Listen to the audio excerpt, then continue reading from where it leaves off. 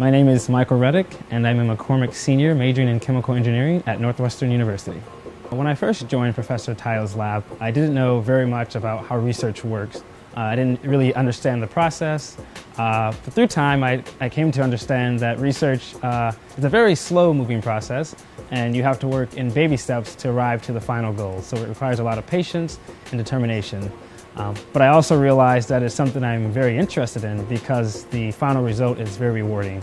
I think it's very exciting to be the one who's making the discoveries that you can see other people, such as doctors, applying in their respective fields. In my lab, we study important challenges around making sustainable fuels and chemicals, as well as making drugs and diagnostics for low-income countries. Michael is one of 5 undergrads in the lab, and they really work on a variety of projects.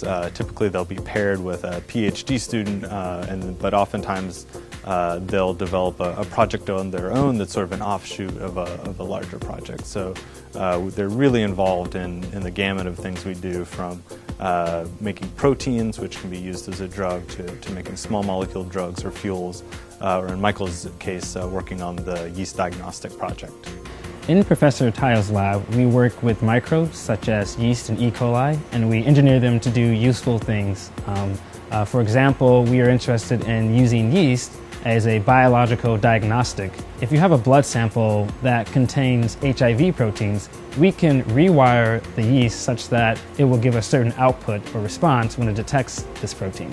Michael's a really special student, and he has really taken on several projects in very different areas. So I think Michael's brave in the sense that he's always up for any challenge that I give him. He's very resourceful. He's done computational as well as experimental things. And I'm very excited to see what he'll do in the future. And I definitely hope that the training experience he's had in the lab will help him there.